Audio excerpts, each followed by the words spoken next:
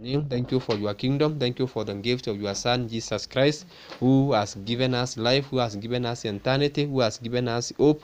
Thank you, Jehovah Lord, even for your word which you have given us, oh Father. It is so sweet to trust in you. It is so sweet to depend on you. It is so sweet to rely on you, because in you, O Lord, we have eternity. In you, Jehovah Lord, we live forever. In you, we are forgiven. In you, we are redeemed. In you, we are given power. In you, we are given authority. In you, O Lord, we have been restored back to our original position, and in you, Jehovah Lord, we live, we move, and we have our being. In you, O Father, we are complete. We bless your name tonight and we exhort you. Thank you for this opportunity you have given us once again, as your people who are called by your name, that Father, we may dine at your table. We thank you, Father, because we know your word is alive, your word is active. You have always exalted your word above your name, and in the entrance of your word, O Father, to bring light unto us. Thank you, Father, for your word is a light unto our path, and your word, O Lord, is a lamp to our feet. Jehovah Lord, we thank you because we know you are going to speak to us tonight. Holy Spirit of God, we are ready to learn from you. We are ready to be corrected by you. We are ready to be rebuked by you. We are ready to be corrected of you. We are ready to grow and to become more of Jesus for the glory and the honor of your holy name. As we stand in the book of Ezekiel chapter 47, we pray that, Jehovah Lord, you are going to make us understand, O Lord, the purpose and the intent of your word, O Father. Be magnified and be exalted, because you are our Lord. For I pray this, believing and trusting in Jesus' name. Yeah, our today's study comes from the book of Ezekiel, chapter 47. We have been going through the Bible, chapter by chapter, book by book, one by book, as a family, and by grace of God, we are now in the book of Ezekiel, and today we are focusing on chapter 47 of the book of Ezekiel, which is from verses 1 to 23. Ezekiel chapter 47 has two parts. The first part is the vision of the holy waters, their rise, their extent, their depth, their healing power, the plenty of the aquatic animals which were in that water, and an account of the trees growing on the banks of them. That is Ezekiel chapter 47, verses 1 to 12. Part 2 is an appointment of the borders of the land of Canaan, which was to be divided by lot to the tribes of Israel, and the strangers that went through or sojourned among them. So part 2 is dealing with the boundaries of the land of Canaan, which was to be divided by lot to the tribes of Israel, and the other strangers who were living among them and who went through them, or who are living amongst them. From Ezekiel chapter 47, verses 13 to 23. Basically, this chapter of Ezekiel chapter 47, it had two parts. There is what is called in the prophecy near fulfillment and the future fulfillment. This vision has not been fulfilled partly. It will be fulfilled when Christ returns and restores the Jews to their promised land. That will happen because God is faithful and he cannot lie. It was also fulfilled when they returned to their land. Remember, at this time, it is 574 BC before Christ, when Ezekiel is being given this prophecy, and the land of Jerusalem has already been taken to captivity. In captivity. Ezekiel is also in captivity. But now the word of God comes to him, and he has been shown the way the temple would be, the new temple would be. Now he is being shown about the land, the way it will be, the boundaries, by a vision which came from God. So the near fulfillment, it happened when they came back from captivity. But larger part of this vision, it is future. Even today, the time we are living now in our dispensation, in this church age, part it has not been fulfilled, but it will be fulfilled when Christ returns. Let me read. After he brought me again unto the door. Afterward, he brought me again unto the door of the house, and behold, waters issued out from under the threshold of the house eastwards. For the forefront of the house stood towards the east, and the waters came down from the right side of the house, at the south side of the altar. Then brought he me out of the way of the gate northward, and led me about the way without unto the outer gate, by the way that looked eastwards, and behold, there ran out waters on the right side. And when the man that and the line in his hand went forth eastwards, he measured 1,000 cubits, and he brought me through the waters. The waters were to the ankle, that is not the depth. Again, he measured 1,000 and brought me through the waters. The waters were to the knees. Again, he measured 1,000 and brought me through the waters to the loins. So you can see the depth is increasing. Afterward, he measured 1,000, and it was a river that I could not pass over. For the waters were risen, waters to swim in, a river that could not be passed over. And he said unto me, Son of man, hast thou seen this? Then he brought me and caused me to return to the brink of the river.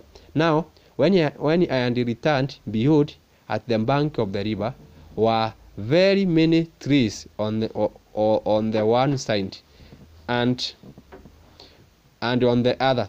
Then said he unto me, These waters issue out towards the east country, and go down into the desert, and go into the sea, which being brought forth into the sea, the waters shall be healed. And it shall come to pass that everything that liveth will move wherever the river shall come, shall live. And there shall be a very great multitude of fish, because these waters shall come there.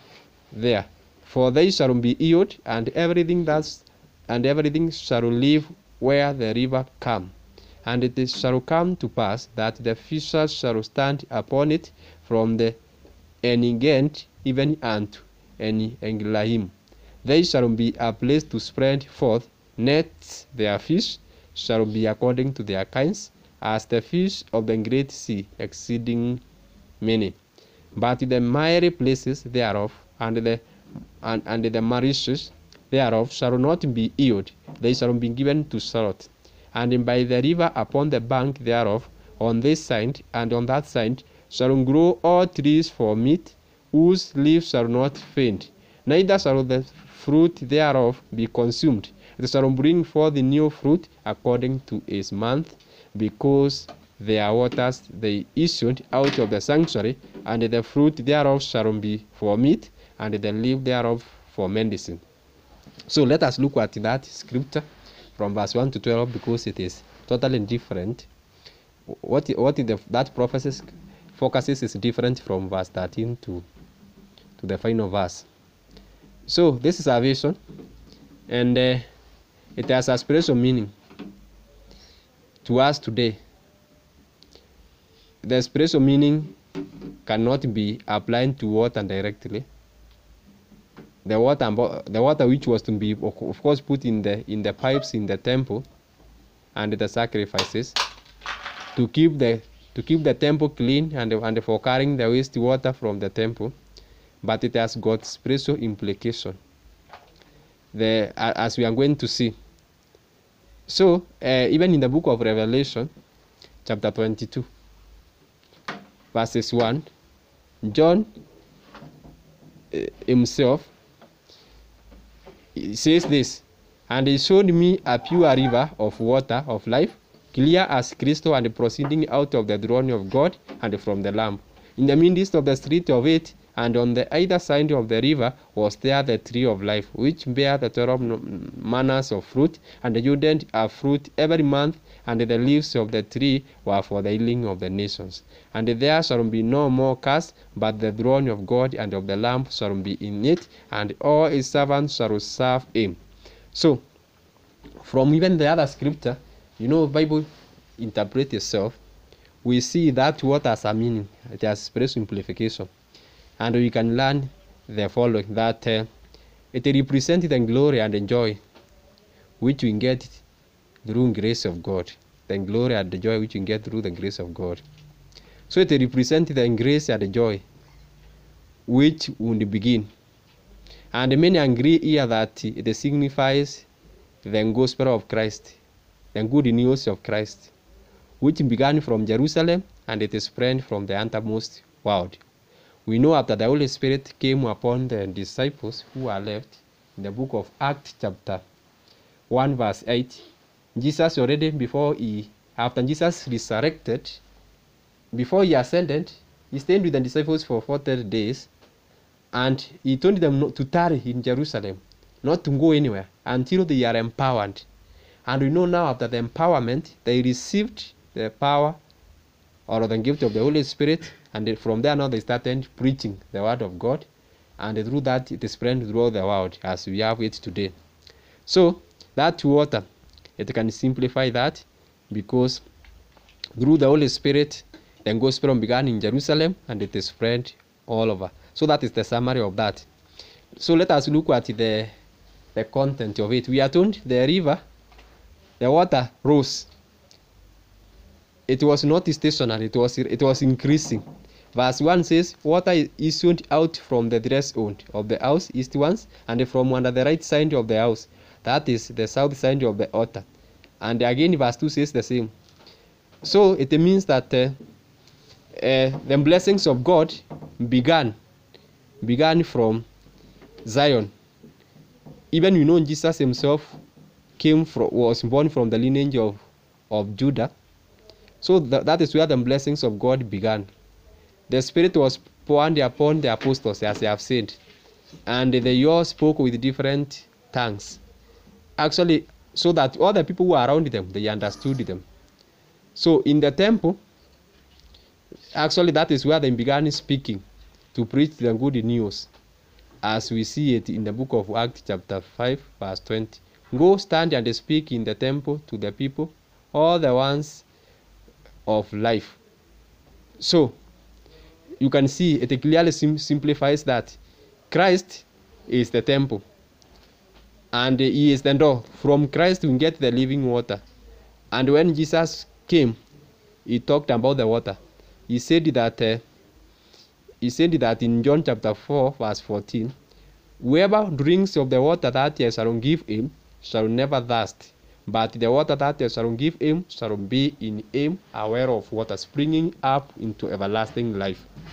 This is of course in the context where he was speaking to this Samaritan woman. So Christ is the source of living water.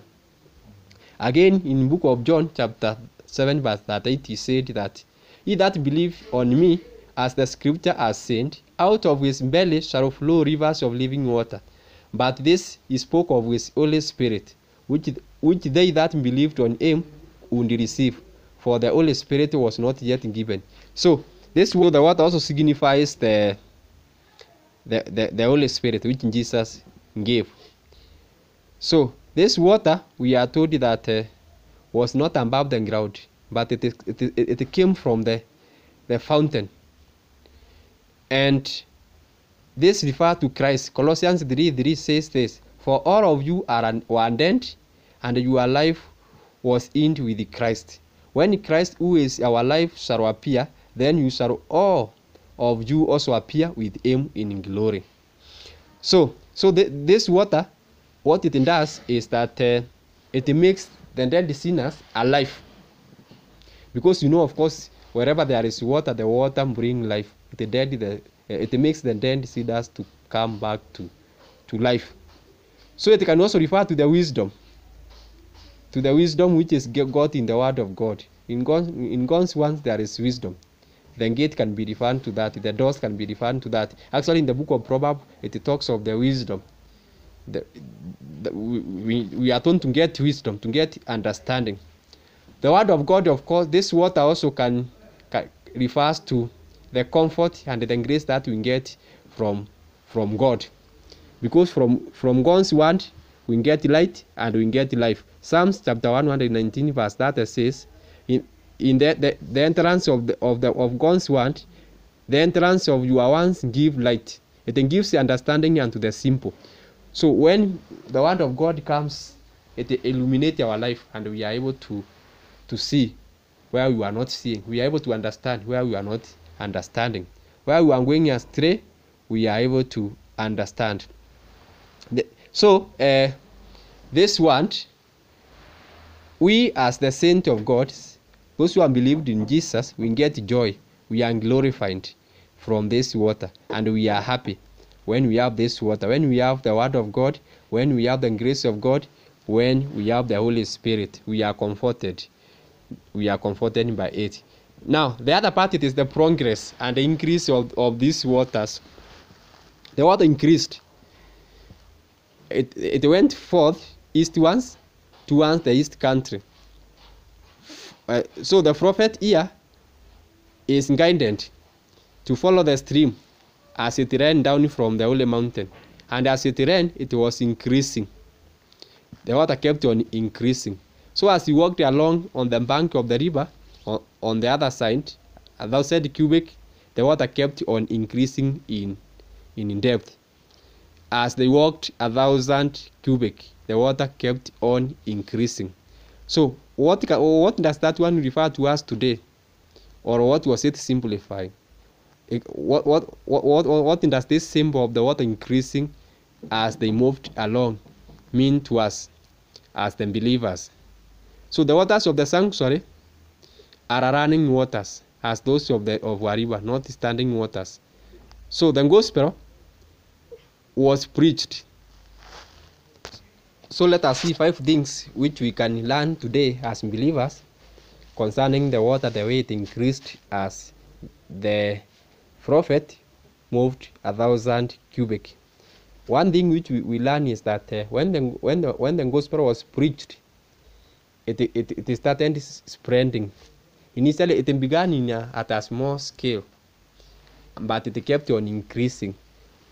The disciples started when they were very few, but the word of God kept on increasing and spreading. So that is what happens even today. The grace in the soul of a person keep on being, it is an active thing. It is something which keep on growing until we are perfected. Number 2, they are increasing waters. The rivers kept on increasing constantly. So the church, even Jesus compared the church like a mustard, the kingdom of God like a mustard seed. It keeps on growing. Initially, the things of God might be despised. The things of God, even in somebody's life, people may not really recognize them. But the kingdom of God is a kingdom which is growing. The things of God are the things which are growing. So the church, the gospel, it is something which is small in the beginning, but it keeps on growing. It grows until it becomes to that level. Even the gift of the Holy Spirit, they keep on increasing in somebody's life as we keep on exercising them. Let's say, for instance, you are not loving, and you understand that God is love. Love, of course, is one of the fruit of the Holy Spirit. The more you exercise love in your life, the more it becomes part of your life. If you are not patient with others, the more you exercise patience, of course, in order for you to exercise patience, there must be something which requires to exercise that fruit. If you are not self-control over things, over your life, you keep on exercising it. So that is how the things of God are. They keep on growing. Or just like the way in the morning you see the sun shining. Initially it is dim, but as the sun keeps on setting, it becomes bright and bright until now the day is there for you and for me. Number 3, it is good for us to follow these waters and go along with them. We see the prophet went along the river, observing the guidance he was given. So the progress, today the work of God is on progress. The work of God keeps on increasing. The Holy Spirit is working through people. So even you and me, we should be always under the divine guidance of God. We should not go ahead of God. We should not be behind of God. We should go together with Him, guiding our steps day by day in everything that we take in our life, in every decision that we make. We should be with Him, actually working with our Father, so that our life can be meaningful. And number 4, it is good to be searching into the things of God, trying to get in depth of them, trying to understand through the help of the Holy Spirit. We should not be contented. That is when Jesus taught and said we seek Him. We seek the kingdom of God. So the more we seek the things of God, the more they are revealed to us. Because what God has kept for His people, no eye has seen, no ear has heard, what God has kept for those who love Him. Even in the science world, the innovations which have been made in 21st century, those things were there, but people are not discovering them. The technologies we have today, but it is not, they have been revealed to us. And there is much more in the house of God, or in this universe, which God is storing for his people. So we should do that. We should not be contented, but we should keep on being with our Father, so that he can renew much more to us which he has kept. And number 5, when we search the things of God, we are going to find them very plain. We are going to understand them easily. When we are interested, we are going to understand. They will not be difficult. You know, there are some people who see the things of God being very difficult. They are not. The closer we draw to God, the more we are going to understand what is required of us.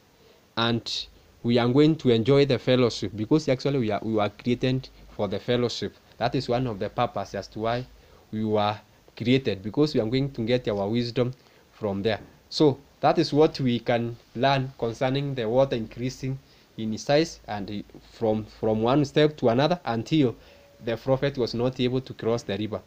Now the other thing we are seeing here is the extent of the river. The river moved towards the east country, and it was and after that it was divided into several streams. So up all the way to the descent. Actually, we are told all the way to the descent. It went either into the Dead Sea, or into the Sea of Tiberias. So there it is not clear. But now, our take which we can take there, it is the way the word of God spread into the whole world. We are told that in the book of Acts of Apostles, chapter 8, verse 1, and Saul was consenting unto his death, and at that time there was a great persecution against the church which was at Jerusalem, and they were all scattered and blown throughout the rivers of Judea and Samaria, except the apostles.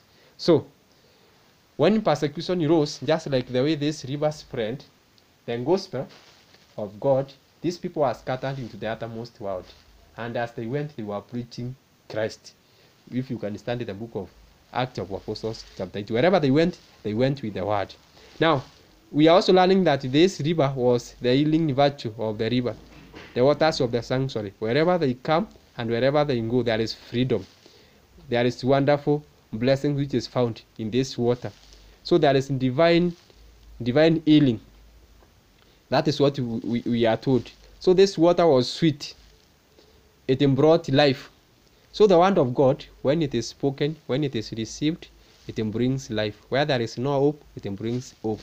Where there is no peace, it brings peace for those who believe in it. Even during the time of Elisha, there was a case.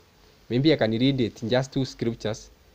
Verses 2 Kings chapter 2, verses 20. And they said, bring me a new crush, and put salt therein. And they brought it to him. And he went forth unto the spring of the waters, and they cast the salt in there. And they said, thus says the Lord, I have healed these waters, there shall not be from henceforth any more death or a barren land.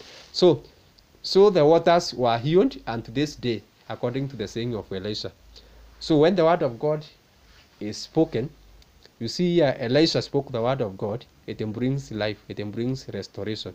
If there is a life of a person which had no hope, which was dead, a family which was dead, a vision which was dead, and the word of God is received, it brings that resurrection. So the word of God is a creative word. It resurrects life.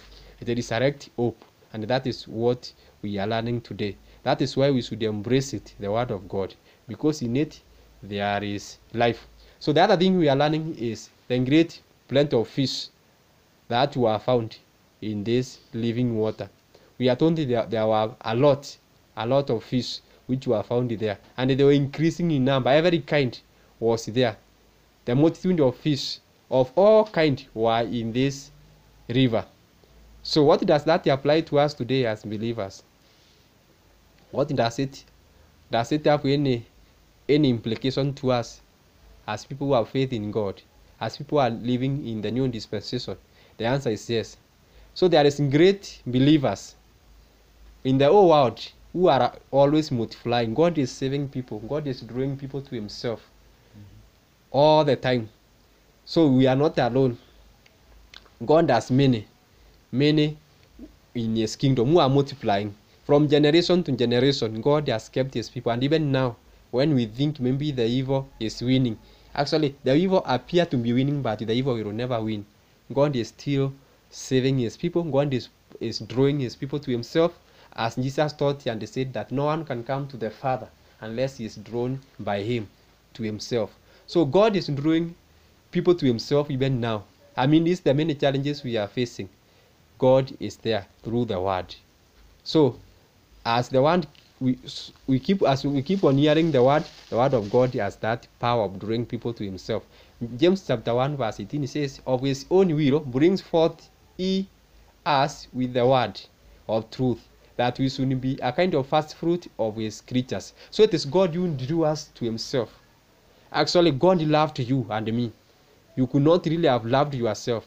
As 1 Peter chapter 1 verse 23 says, 1 Peter chapter 1 verse 23 says, being born again, not of corruptible seed, but of incorruptible, by the word of God, which lives and abides forever.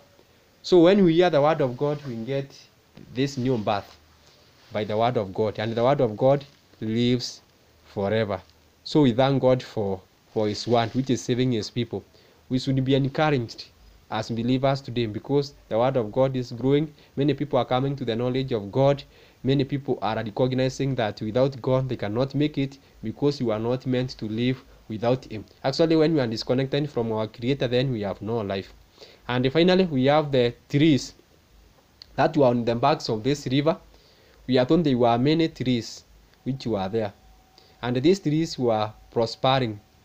They were producing their fruit at their season. They were not drying. They were yielding their fruit. So Christians are supposed to be like these trees. We should bring the fruit of righteousness. We should bear the fruit of the Holy Spirit, because we are planted by the river. When we are connected to Christ, when we are grafted into Christ, our life can never dry. Always we bring forth the fruit. As we bear fruit all the time, when we remain rooted in him. The condition is we remain rooted in Christ. We remain with union in him. Colossians 2:7 says that rooted and built up in him, here refer to Christ, and established in faith, as all of you have been taught, abounding therein with thanksgiving. So not just believing in Christ, but remaining there, being built, being established, being rooted. And when we do that, we are going to continue bearing our fruit in season, and we will never go dry. So that is what God requires of you and me. There are these other trees which were planted on the salt. These trees, we are told they will defend away. So people who have rejected Christ, their life fade away. Their life has no meaning. They don't get any life. Their life is always dry, regardless of what they could have materially. They don't get any meaning for life. So blessed are those who believe, blessed are those who remain connected and rooted in their Father, in their Father, who through whom we get our nutrient to continue. The last part, it is about the boundaries of the land. This part I will read. Thus says the Lord God, from verse 13, this shall be the boundary whereby you shall inherit the land according to the 12 tribes of Israel. Joseph shall have 2 portions, and you shall inherit it. One was where was another, concerning the which I lifted up my hand to give it unto your fathers.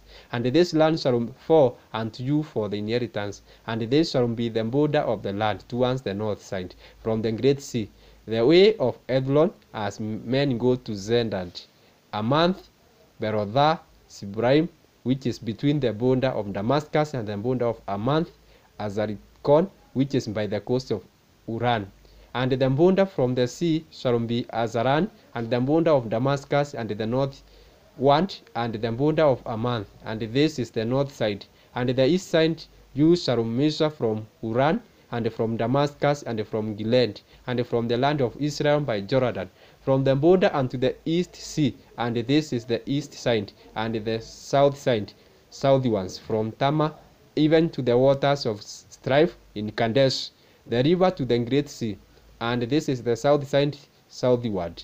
The west side also shall be the great sea from the border, till a man come over against a man. This is the west side. So shall you divide this land unto you according to the tribes of Israel. And it shall come to pass that you shall divide it by lot for an inheritance unto you, and to the strangers that sojourn among you, which shall beget children among you, and they shall be unto you as born in the country among the children of Israel. They shall have inheritance with you among the tribes of Israel. And it shall come to pass that in that tribe the stranger sojourneth, there shall you give him his inheritance, says the Lord God. So this message about Israel being given the land, already they're in captivity, they are in the land of captivity. So it was very important to them, very encouraging to them when this message came to them, because at this point they had given up. They had thought that God had failed to keep his promise. So this prophecy was meant to encourage them, and it was to do with them.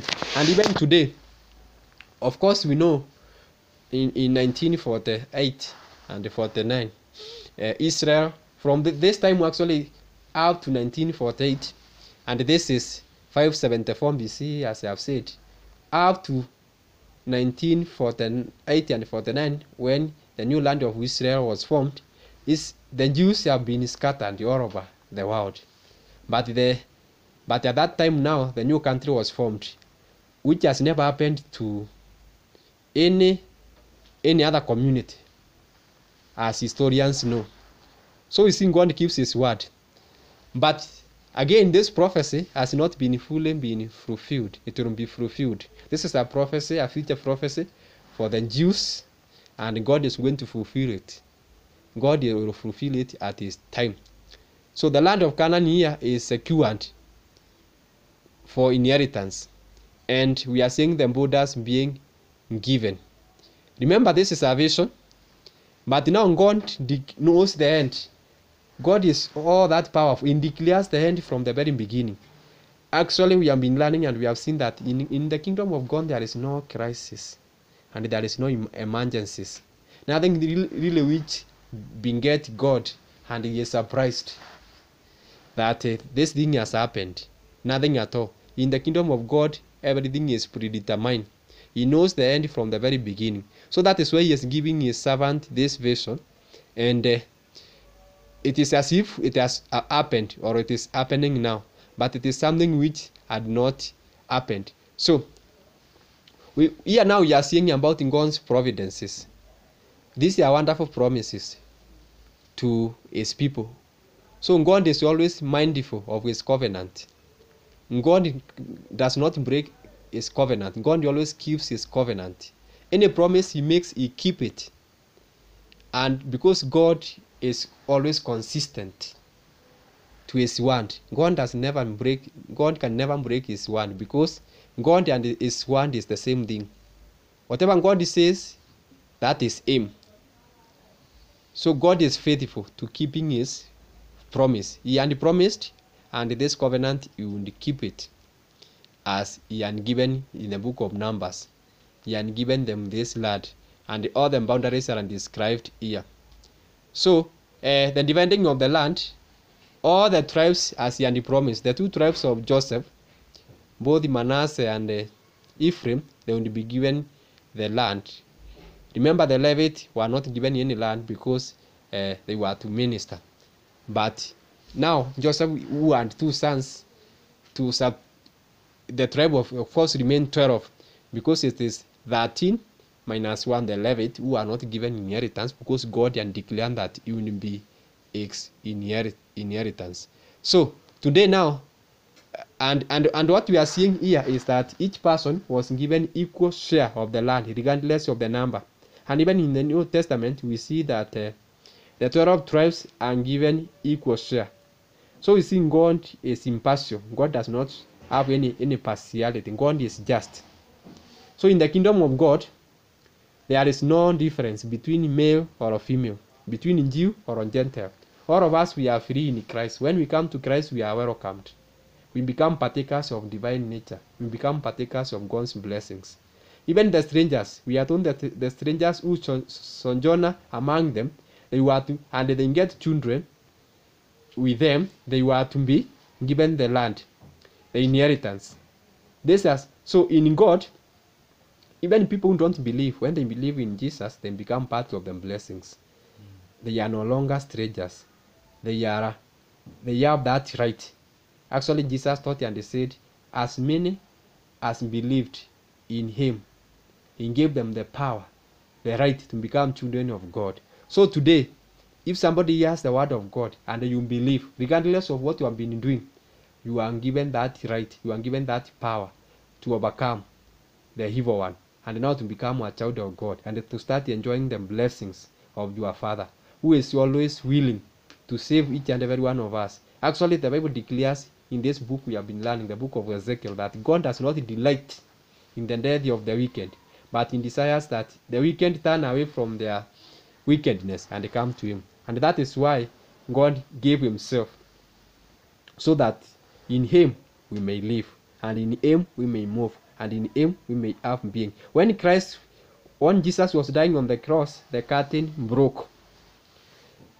The curtain of the sanctuary broke, and that was to indicate that there was no difference between Gentiles and the Jews.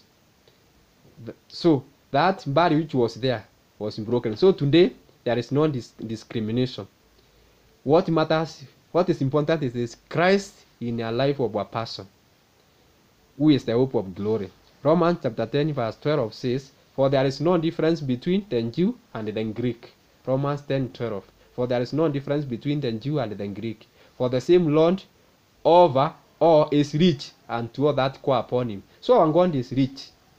He has everything. When you call upon him, regardless of your background, regardless of your color, regardless of where you are born, you call upon him, then he is going to save you. Verse 13 inasema, for whoever shall call upon the name of the Lord shall be saved. And finally, Hebrews chapter 11 verse 16 says, but now they desired a better country, that is an heavenly, where God is not ashamed to be called their God, for he has prepared for them a city. So God is not ashamed to be called our Father. So today, there is no God for Jews and there is no God for Gentiles. We have one God, we have one Savior, who is our Lord Jesus Christ. Isaiah 56 verse 3 says, neither let the son of the stranger that he has joined himself to the Lord speak, saying, the Lord has utterly separated me from his people. Neither let the eunuch say, behold, I am a dry tree. So God here is declaring that when you are connected to him, when you have joined yourself to the Lord, there is nothing else. You don't need any other argument. Just as that singer sang, that we need no other argument, we need no other plea. It is enough that Jesus died and that he died for me. So it doesn't matter your past. What matters it is what Christ did for you, and you have earned it and you have believed. So may God bless us and keep us. My prayer is that God will help us, that we may continue to live in his abundance blessings, whereby we have been bought with their price, and the price which has bought us, it cannot be corrupted. We are accepted in the Father. Now we are sons. Everything that the Father has belongs to us, and we get them through Jesus Christ, who is the way, the truth, and the life to the Father. So may God help us to believe and to remain in him, rooted and established in him through faith all the days of our life. And this is only possible by the grace of God and by the help of the Holy Spirit, who is always with us, to comfort us, to strengthen us, and to be there as our advocate, and even as our even to intercede for us. God bless us. Memory verse, Ezekiel chapter 47 verse 9. Where the river flows, everything will live.